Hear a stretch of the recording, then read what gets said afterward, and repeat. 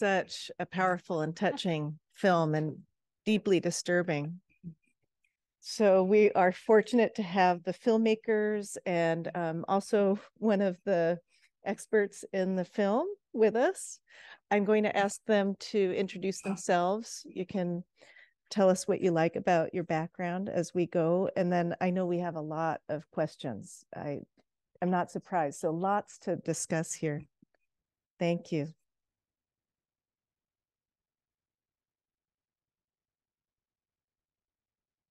Oh, and by the way, I'm Helena Hansen. I'm interim chair of the psychiatry department here, interim director of the Semel Institute for Neuroscience and Human Behavior.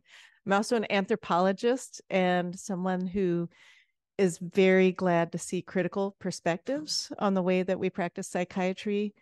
Boy, do we have a lot to learn and a lot to improve in our field. So I just want to thank you again for such a moving film.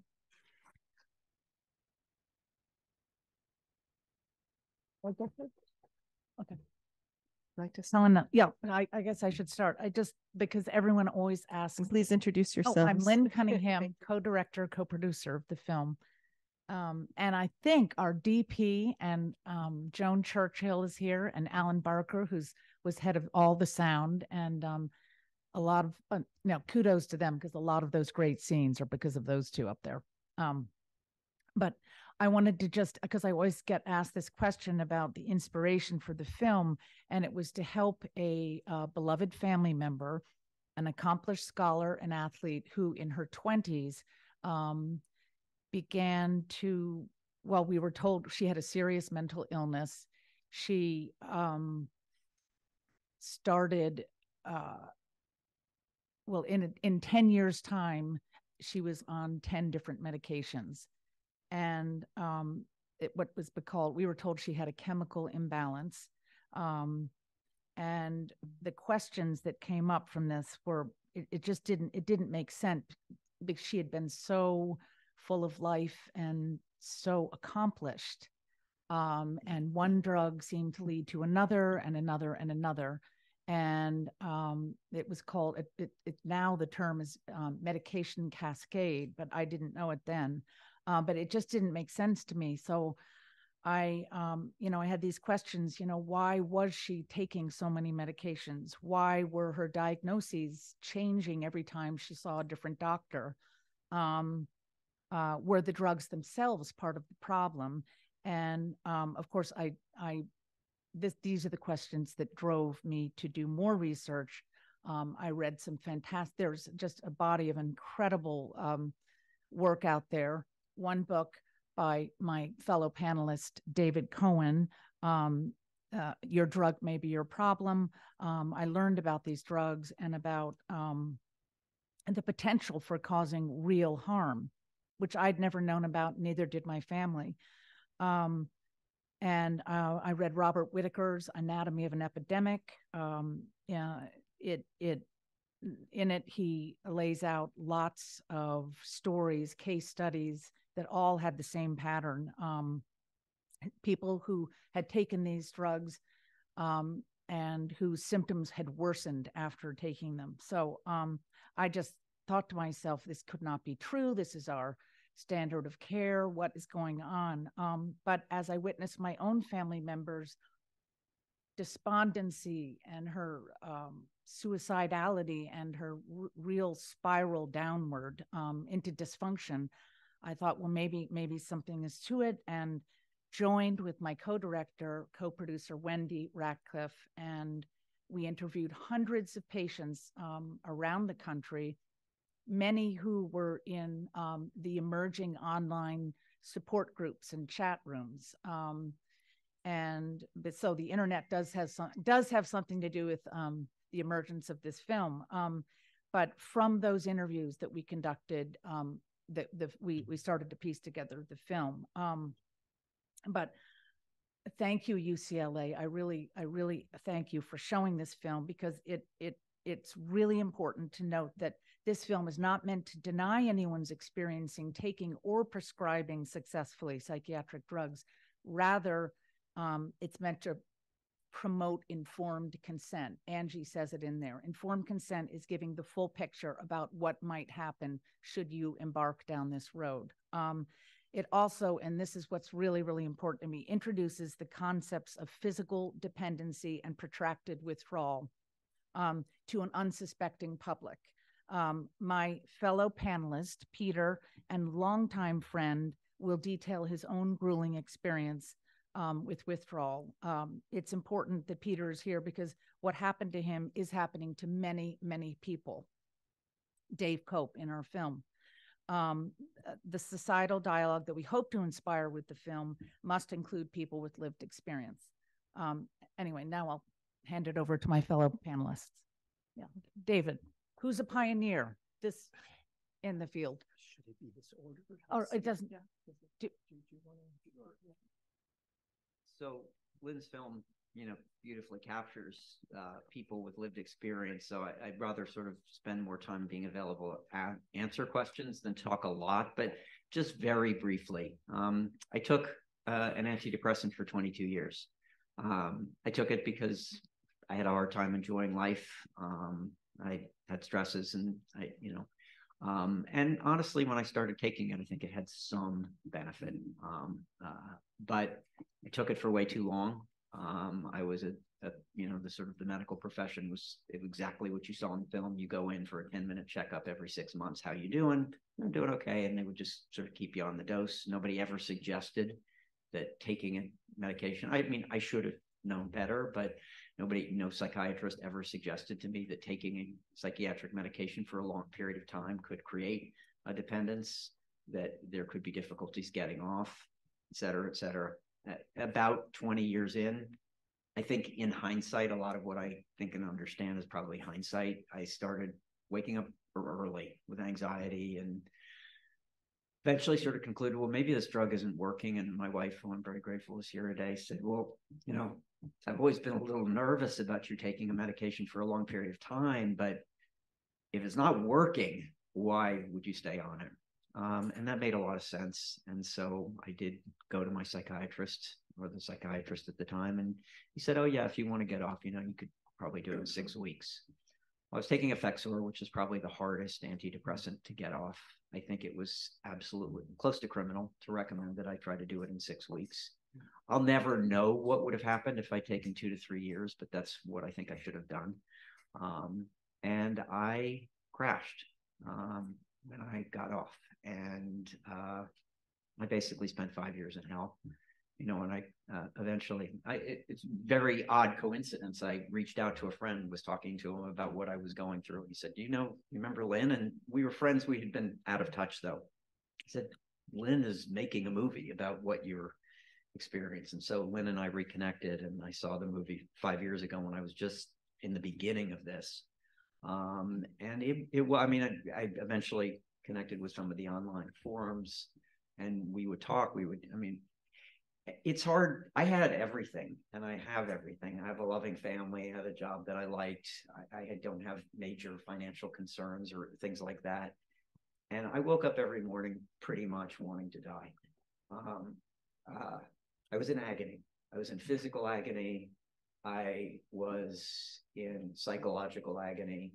And unfortunately, a lot of what happened, and to the extent there are doctors and psychiatrists here, what compounded a lot of it was the lack of belief.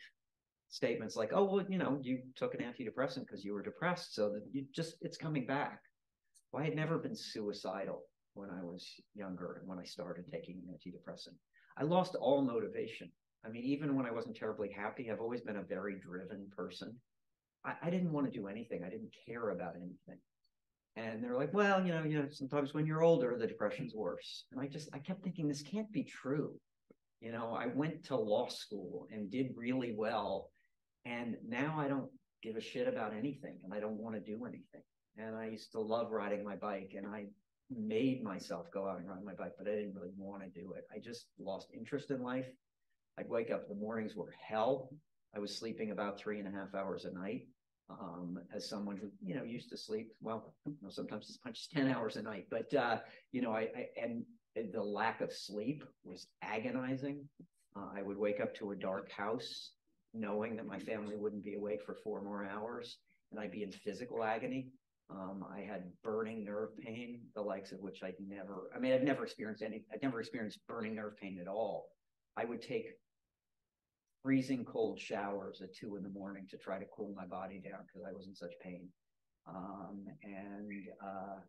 So I don't want to do the whole litany because people who go through this, they have different, I luckily never had tinnitus, but I connected with people who had tinnitus, which is just, drives them crazy. I didn't have that. I had the burning nerve pain. I had the insomnia. I had the profound depression and suicidality. And as I said, one of the hardest things, and we're at a medical school, but if I would say to doctors is believe people when they tell you these stories, believe that this is what they're experiencing.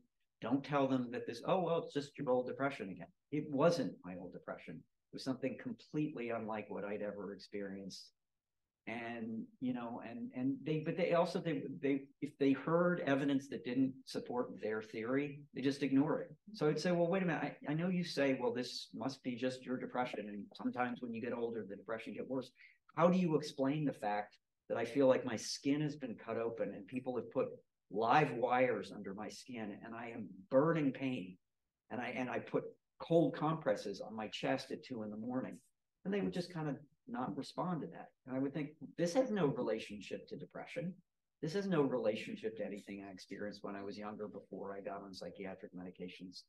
So believe your patients. And I mean, my God, one other thing I'll say is when I did go back to the first psychiatrist before I realized this is a bad place to be, he was like, well, I've never heard anything like this before. And I actually believe that maybe in his subset of patients, he hadn't experienced that, but I just wanted to scream at him. But I'm talking to thousands of people on the internet who are going through this, and you don't know anything about this? Mm-hmm. How can you not? Even as David said, this doesn't happen to everyone. I also talk to people who got off, cold turkeyed off benzodiazepines without a problem. So I don't think we have any understanding of why some patients and some people go through these and things and others don't. But it's a loaded gun for some people. So you better be aware of these risks, and you better be aware and inform your people before they get on these drugs of these risks. And if they are telling you they want to get off, you really better be aware of it's an incredibly dangerous process to go through. I was a competitive athlete for many years. I don't think I would have survived if I hadn't experienced sort of grueling training for about 15 years, and I wouldn't have survived if I didn't have the support of my family. And a lot of people aren't lucky enough to have those things. It's that hard and it's that bad. So I'm really glad that Lynn's made this movie. Thank you. Yeah.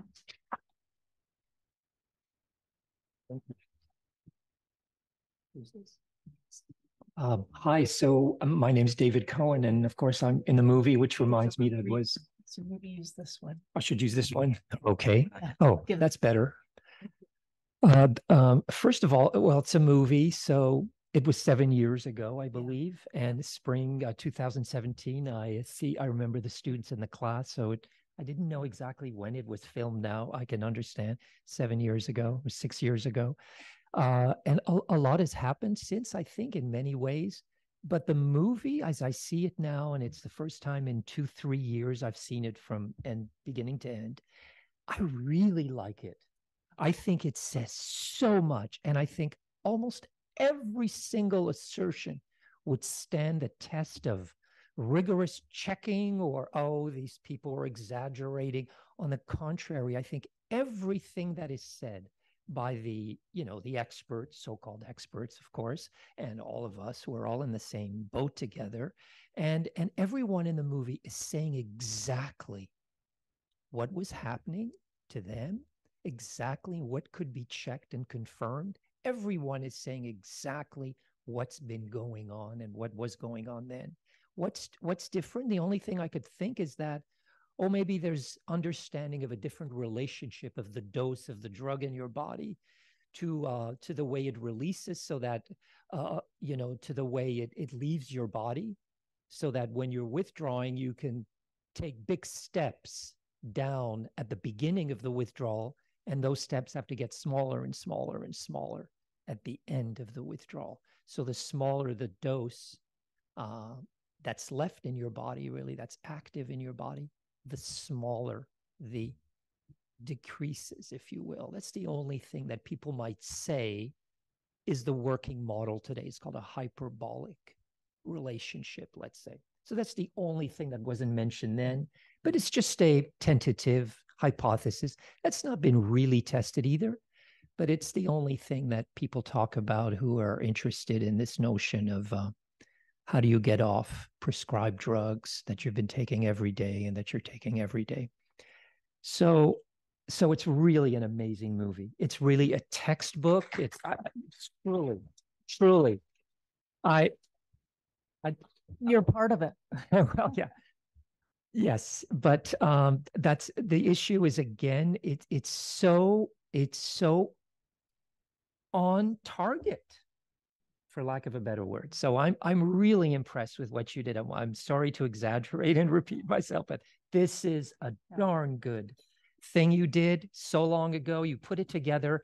And when you were telling me during our interviews what you wanted to do with it, I was thinking, good luck, meaning that there's no way. And in a sense, also, I don't know who's watching right now at home, but it is a medical school. Dr. Slusser mentioned in the introduction that this is only the third medical school. I thought there were more. I really thought there were more. There were more who have bought the copy of the film from our educational distributor, Good Docs. Right. And we hope that keeps going. But okay, this is the first Q&A at a school, yeah. in a medical a school setting. the third The Q&A. third. Yeah. So that's, well, I don't know, is it good, is it bad? It doesn't really matter, but it should be more, and there should be more of these Q&As. What else can I just say briefly that maybe might advance? So there's a context in which all of this is taking place. It's a medical school, but there's a context of, and we're hinting at, why is it that a number of authorities in the field of psychiatry, Thomas Insel, Alan Francis mentioned here, so many others, who have continually kept looking at the population data and said all the population indicators around mental health, around well-being are off. It's just getting worse and worse over the last 40 years, let's say, kind of coinciding with the mass scale medication. But even mass scale medication, that's always taken place. There's always been ups and downs and cycles, with the barbiturates, the opiates at the beginning, and so forth. It all goes in a cycle. So there's always a bunch of people that are being given by their doctors drugs to relieve their pain, to deal with their life problems. The big change was when we began to say, you're not taking drugs just because you want to feel better. We're going to give you drugs that we know, that we understand, because there's something wrong with you. And those drugs are going to fix that. So there's been a kind of an upheaval, a kind of turning on its head the notion that, yeah, I can take this drug because I'm not sleeping or something, and I'll see what it'll do to me, and then I'll make a decision about what to do with it later. That was kind of shifted out. And we had now authorities tell us there's something wrong in your brain or wherever, somewhere in the construction of your body. We know it's there, but we can't find it. But tomorrow, tonight, maybe we'll know exactly what it is. But and that has been the tale, that you don't know yourself. You don't know how to use these products that have been used for thousands of years. But we know. And so then you were forced to enter into some kind of, sorry to say it, cult of drug use. And so you couldn't get out of that, because you were, with that cult came the authority. I'm the doctor. I've got science behind me, and then the power of the drug industry. So there's a big context. There's a lot of money. There's a lot of hope. There's a lot of ideology, a lot of myth that sustains all of this. And yet it's these individual people. We have to handle it all ourselves. It's, Peter had to figure it all out by himself. And so this is the fact. It's a very big deal, but everyone has to handle it by themselves. And they have to relearn again what's going on. And they have to meet all this resistance out there. It's really terrible. So is it better? I'm not sure. Is it worse? It's hard to tell. It's going in different directions. There's a lot of hope, more information, more people, more films, more textbooks, more guidelines. But there's also a lot more people that are just pushed headlong again into medicating. into being medicated, into medicating themselves, diagnosing others. It's all cultural now. It's really part of everything. So it's hard to be hopeful, and it's hard to have to tell someone, you know, inform yourself. Ultimately, it's back to you. You work it out while the system keeps going as it's going, and dispensing and producing and looking at those quarterly earnings at the, you know, at the end of the day. And that's what decides everything. It looks like that. So I'm here to say, what a great movie. But I am pessimistic, though I'm an optimistic person, as everybody who says I'm pessimistic follows with I'm optimistic. Thank you very much.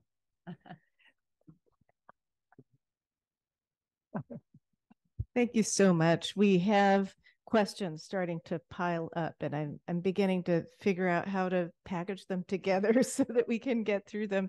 I feel compelled to say just a couple of words because I have been in the field of psychiatry, let's see, since 2005. So that's going on 20 years now. And the thing that comes to mind is, number one, we're at a crossroads right now. There's this nationally declared mental health crisis. There's an infusion of money into mental health with the likes that we haven't seen before.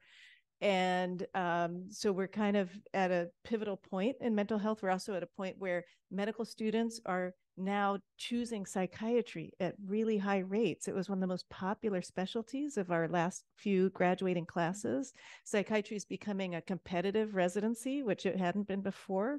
Why do I bring this up? Because I'm thinking about psychiatrists as, number one, really contending with a feeling of being marginalized within medicine, kind of an inferiority complex, along with many decades of defunding of some just basic mental health care. You know, we are seeing the impact of defunded community mental health, of closure of state mental hospital beds, but without any backup plan, the whole deinstitutionalization story. Mental health has not been a big priority or been taken seriously. And I think that what that did was it left psychiatrists very vulnerable to the pharmaceutical companies, who absolutely came in and offered a way to elevate our status, to elevate our pay scales. What did we lose in that Faustian bargain?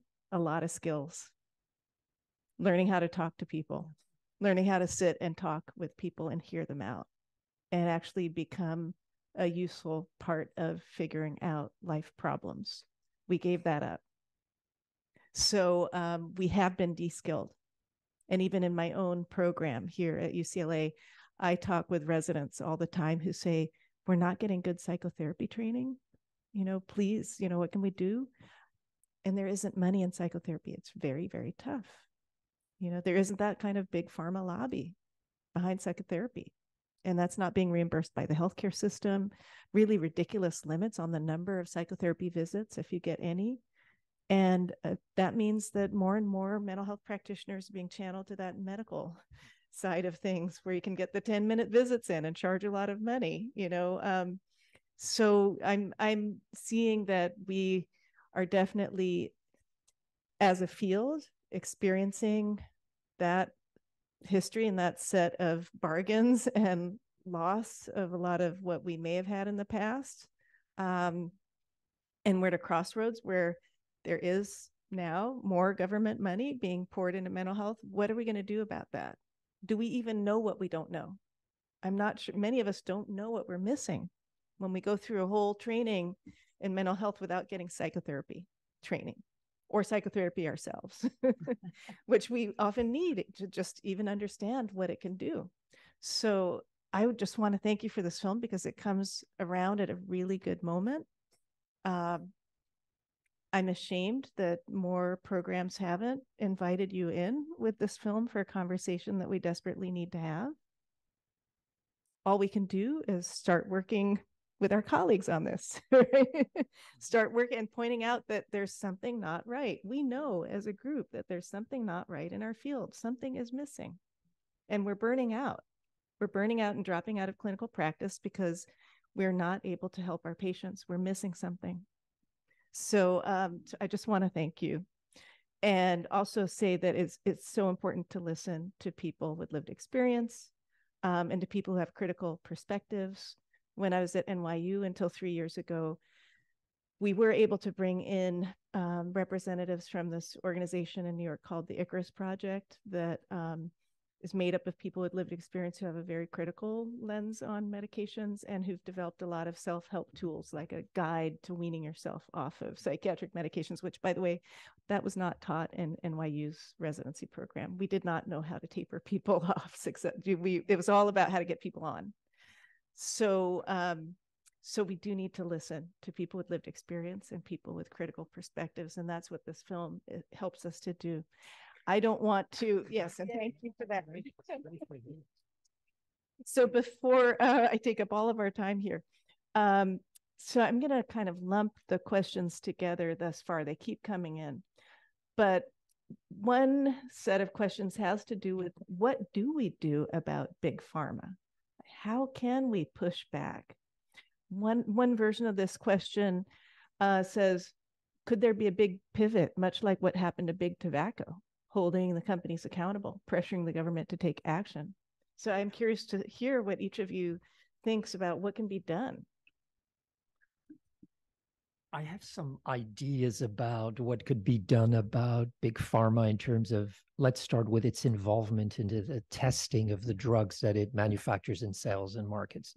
So there have been many calls to have an independent, say, organization publicly funded to test, evaluate the drugs, the efficacy of the drugs, as the FDA does now. But the FDA doesn't do its own testing. The FDA just asks a drug company to produce a study according to certain rules, and then it evaluates the study, but it doesn't test things itself. And then it gets paid. There's a member fee. So if you're a manufacturer, you pay the FDA. So it's all like the construction of airplanes or missiles or drugs. Everyone participates, collaborates, works in the industry, then comes to work in the agency that regulates the industry, and they keep moving back and forth. So this is what you get with the drug, with big pharma. Everyone moves in the same circles at the top, and they end up by kind of deciding policy. There's a lot of money that goes to the legislatures. So this is all the lobbying money. There's tons of it, and the legislatures therefore get their priorities enunciated for them, and they vote for the laws and the register that says how the drug will be tested and how many clinical trials will count. Do you need to have a positive trial versus a negative trial, and so forth? All this is in the federal register, voted by legislatures who are paid by big pharma to exactly follow these rules, so they can get reelected. It's all kind of connected that way. It's not just a scientific issue in the sky. It's all written down, and this is what the law does. It's all legal. So it's about, I guess, voting. So that's one way to contextualize a little bit, but other ideas, of course. I think it's got. I think big pharma it does do good things too, and we can't forget that. But I think that it's going to be a grassroots awareness, and once the general public, which was what we were trying to do, is more aware, and once they start partnering with doctors and listening to each other, like what Peter was saying, I think that it will be led by the grassroots, and big pharma will adapt. And also the insurance would be so great to have some of these wonderful alternative programs that do help, like therapy or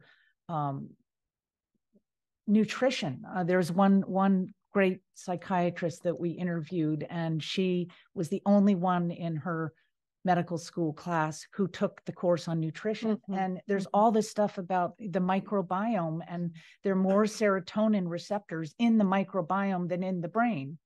And yet no one's taking courses on nutrition. So I just think psychiatry needs to reinvent itself. It needs to adopt all the other methods that make people feel better, and people need to become more aware. Yeah, I don't have a lot to add. I'm very using the microphone just for the people on Zoom. Thank you. Honestly, I'm very pessimistic because I agree with Lynn. It'd be great if the insurance companies were paying for alternative is the wrong word at some level. Other kinds of treatment. Alternative has a sort of sense like it's woo-woo and we don't really believe it. But other kinds of therapies but they cost more. I mean, and so it's a system where a doctor meets with you for 10 minutes and gives you a pill, most of them which are now generic, so they don't cost, I'm with Kaiser, they don't cost Kaiser much, and so on. Like, that's an easy system to keep going. It's a much harder system to say we're going to, invest in some of these other things. So I'd love to see more of that. I do think it is a grassroots thing, and I do think it's, you have to have doctors listening to patients and doctors reading. There's, I think, still the preponderance of the literature is not suggesting that these drugs are or can be super problematic. I don't know. I'm not a scholar in this, but right. I think that there's more coming out. So I think we can change at the margins. I wish I said I'm optimistic about an enormous change. I'd love to see it, but I'm not sure what the dynamics are that bring that about. Right. So I'm so glad you mentioned nutrition. Another thing that I learned by accident when I was in psychiatry residency was that there are all these studies on exercise, and we never encourage our patients to exercise. It's such a basic thing. Primary doctors, care doctors might do so. Psychiatrists rarely do that. And then I learned that in New York City, where I was practicing at the time, there are huge discounts for people in the park and rec system to join the gym. And there are now increasingly insurance companies that will pay for gym membership because there are so many benefits, so many health benefits. That brings me to one thought: pay for performance, right? This idea that perhaps we should be reimbursing healthcare practitioners based on how are their patient populations actually doing, not what are you prescribing or, what are you doing in the office, but how are they doing with their health? Could we maybe tap into that impulse to look at nutrition, exercise, joining of organizations and clubs, places where people can get social support, along with psychotherapy. There are just so many things, you're absolutely right, that we're missing. So thank you for that plug for holistic approach.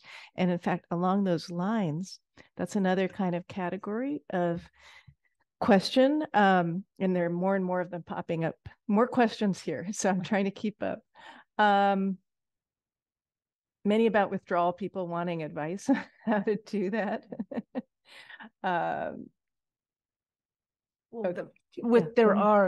There's Inner Compass. There are, if you Google you can find these support groups. A lot of them know a lot about how to properly taper. There are, in the benzodiazepine world, Benzo Information Coalition, there's Benzo Buddies, there's Surviving Antidepressants. I mean, these are very, very responsible organizations. Yes, and you mentioned the Inner Compass Initiative. I think it's called. They have something called a Withdrawal Project, which is an online resource, and several thousand people are involved and sort of work together, helping each other to get through difficult times. I wanted to add something about maybe a sort of a broader perspective about the fact that people in the work that I've done with people who are trying to come off psychiatric drugs, I've concluded tentatively that if you believe that you have a mental illness, then you will always believe you need treatment for it. And that treatment probably is something physical, because you also believe that mental illness is physical. It's in your body, it's inside you, and can't control it. So somebody else has to control it for you, and they know better. And so the people I've worked with who could somehow emancipate themselves from that idea had an easier time. Definitely, I would conclude they had an easier time to get off their drugs. And whereas the people that just always knew that I'm mentally ill, it was just, even if it was mentioned to them for 15 seconds one time, but it was some person they trusted or so, you have this, it's lifelong. It could have been said for 5 seconds, maybe. It stayed with them forever, and they couldn't shake that. And those people had a really hard time getting off their drugs. This is a personal conclusion, but it tells me that what is sold is not drugs. It's these ideas, these diagnoses, that there is something called mental illness, and which is what the original critical perspectives were about. There is no mental illness, but today, my goodness, we couldn't say that. We'll will be laughed out of the theater. But this is the question. What is this? What are we suffering from? What is this about? Is there something qualitatively different from by being crazy than just being completely distressed? You know, are they the same? And so on and so forth. So it's all these questions that are behind this urge that, you know, we need to go see, as someone in the movie, I think, said at the beginning, maybe Mary Vietton, you go to the doctor. So you have this pain, however you want to call it, it's coming from somewhere, and you go to the doctor because who else is going to handle it? And the doctor knows one thing, they'll prescribe a drug to you because they're a doctor. That's what they do. Only they can do it, by the way. Remember that. There's that's the elephant in the room too. Only they can do it. Only they are allowed to do it. So even the whole monopoly prescription system has to be looked at. How come they prescribe it? What do they do in return for you not being able to access it directly? What is it? What is the trust in that relationship or the responsibility they have? What do they offer to you if something goes wrong? That's why we give them the power. And so it's a really important question. And the people in the movie and many others say, I didn't get anything from the fact that, you know, I was given the drug and given the problems with it. And that's all. So that part of the relationship is broken for many people. So we need to look at a lot of different areas to see, you know, what to do. Just add one. I'm going to make an unpopular statement in a medical school. I would choose to get my information about getting psychiatric medication off the internet 100 times before I would trust almost any psychiatrist or doctor. There are almost none. And then you go on the sites where there are lists, you know, is there some doctor in my community? And the lists are, you know, as long as one finger. You know, there are people like you who actually really have done a lot of this and understand it, and they're very few. And it's a weird thing to say because I know there's a lot of shit and crap on the internet. But the reality is the people who are, by and large, the experts are also on the internet. And they're the ones who are saying, you've got to do it incredibly slowly. And here's how you develop a tapering plan. And, you know, here's how you do it dissolving your pill in water, or here's how you do it cutting through using a scale and a razor blade. The doctors don't know that. And the psychiatrists we're not training people in that. You're not trained for it. And I don't think there's a lot of curiosity. Now, obviously, I don't want to make this, you know, not all psychiatrists are the same, not all doctors are the same, not all lawyers are the same. But in general, what I found when I met with psychiatrists was a lack of knowledge, and frankly, from a lot of them, a lack of interest. One of the tensions in making the film on our team was that we did not want to doctor bash because we didn't see the point of that. We thought there are so many good doctors out there, and they may not be, we may not find them, but I have faith, I'm an optimist, that they are there. So I forget who it was, maybe Angie gave the advice on one panel, you know, do not just go to one doctor. You must go and interview doctors. You must ask them, okay, what is this going to do to me? I want proper informed consent, but also, how long do you think I will be on the drug? Because many people are saddled with prescriptions that last a lifetime. Peter, 30 years or 22.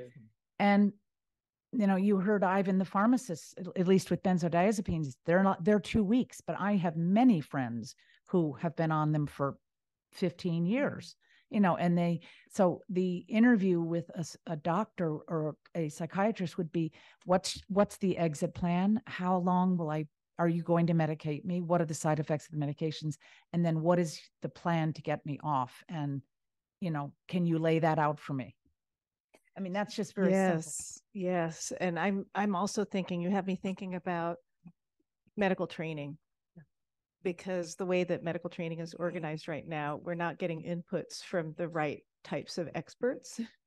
And in fact, what I learned, I decided to study social science because I wanted that critical perspective of explaining, how did we get here? Why do we practice the way that we do? And I discovered that a large part of the marketing budget that was cited in the film actually goes to unbranded advertising. What that means is selling sickness. In other words, marketing a diagnosis in advance of a newly patented expensive medication. That happened with Prozac, for example, that the very idea of depression as a diagnosis was really amplified in general, magazines and popular media in advance of this medication that the manufacturers knew could be prescribed by primary care doctors, and it would be a game changer for the size of the market. So people who had originally been maybe diagnosed with anxiety or something else were starting to get depression as a diagnosis, and they were prescribed Prozac and other SSRIs, other drugs in that class after that. And so where does that kind of critical perspective, that understanding come from? Social scholarship, like historians, social scientists, anthropologists, and that's exactly what we're lacking in medical schools. So that's one reason I sought out that kind of training, and I've been advocating with a growing network of my colleagues to bring that kind of knowledge into clinical training so that we can, really, because we actually don't know where these ideas come from that we're being taught. And it's very hard to have another vantage point from which to understand what's happening without history, without some study of the institutions and the policies that are shaping what we do. Go ahead. No, Crazy Like Us. I think it's Crazy Like Us. The book, I forget his name, but he is sent by a pharmaceutical company to Japan. Ethan Waters to Japan to introduce the word depression, which wasn't even in the Japanese language. And it is absolutely fascinating to read how the disease, the name and the label and the diagnosis had to come before the drug. Yeah. Right. Absolutely. So on that note, if we're thinking about a way out of this closed circle, we have a form of question. This is just one version of it, about what about long-term recovery? Can anyone speak to grief, loneliness, identity, reintegrating into society? What do we do about that?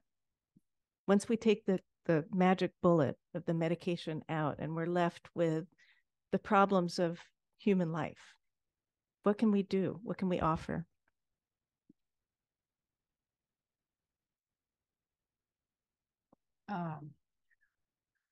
I have the answer. Well, I think community health. I think we need to work on more face-to-face time with each other. I mean, now we have a few more people in this auditorium, but when we arrived, there are about 4 people here, and we know there are a lot of people watching virtually, and thank you all virtual watchers.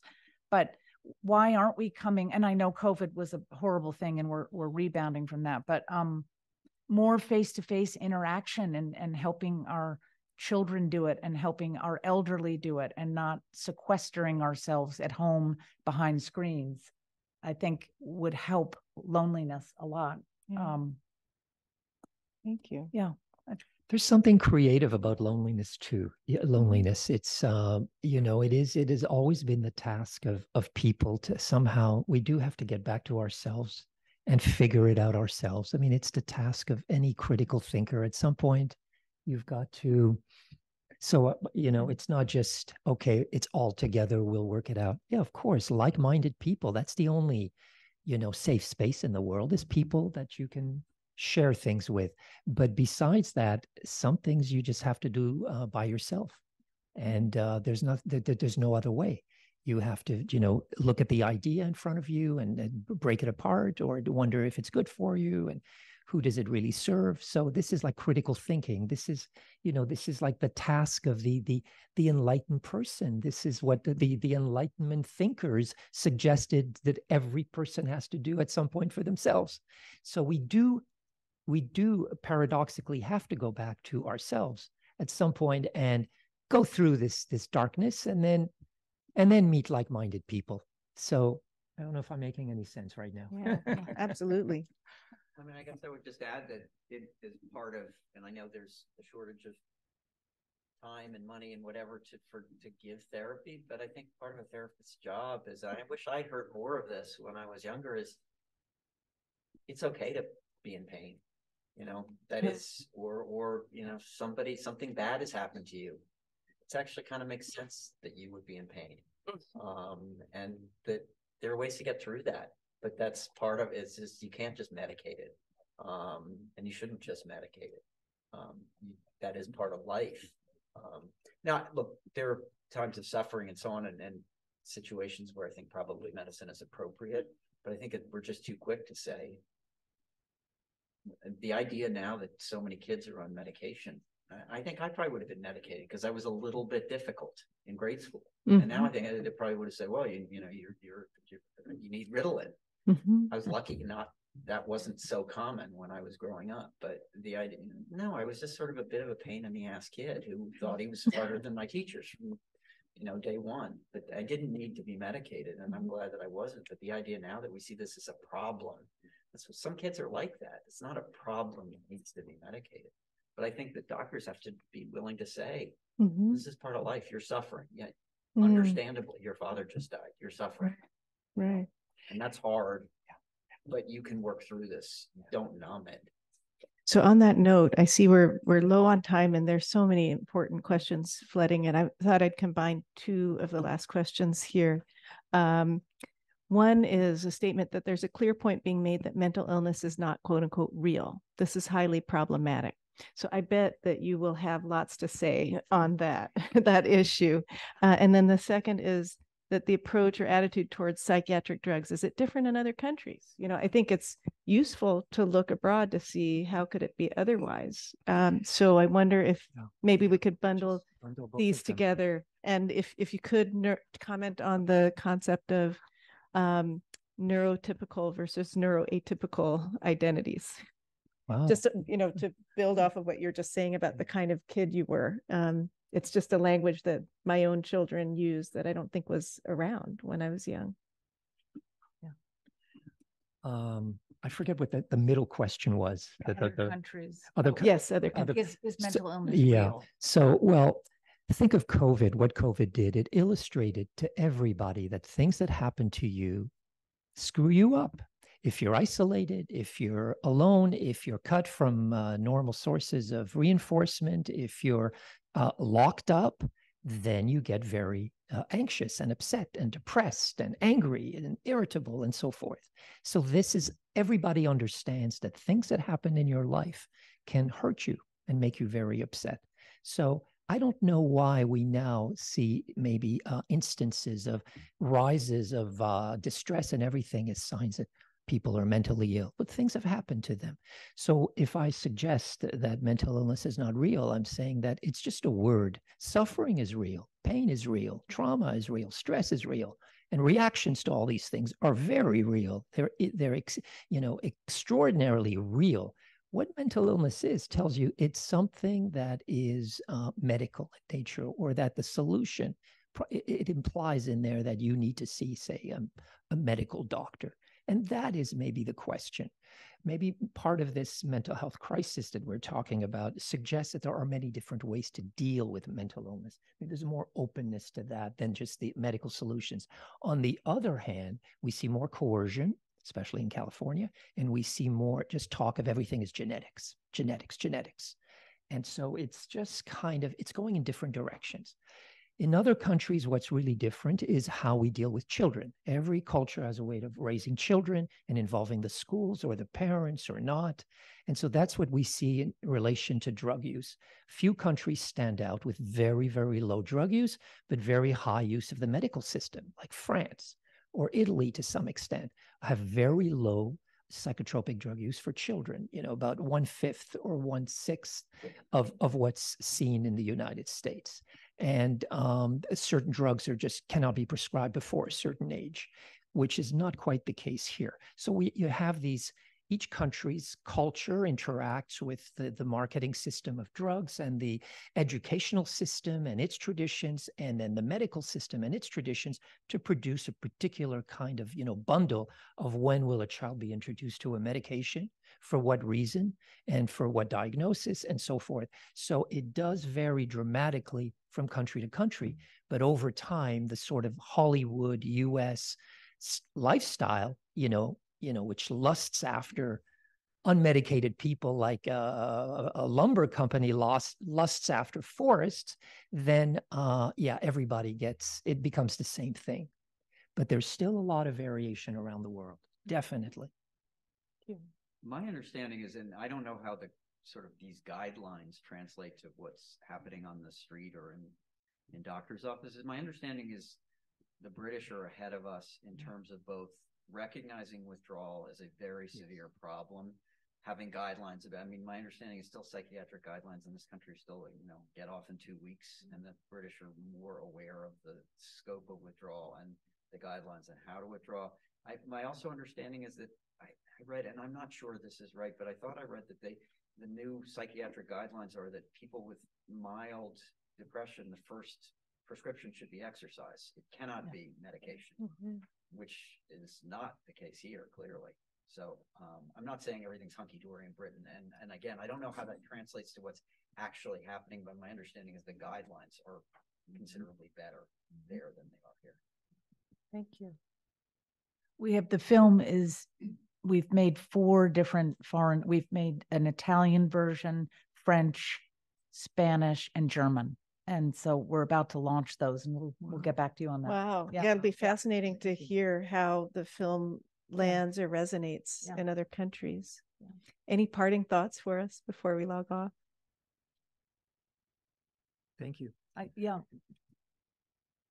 Thank you. Thank you. It's been such an honor. Thank you. Yeah. Thank you.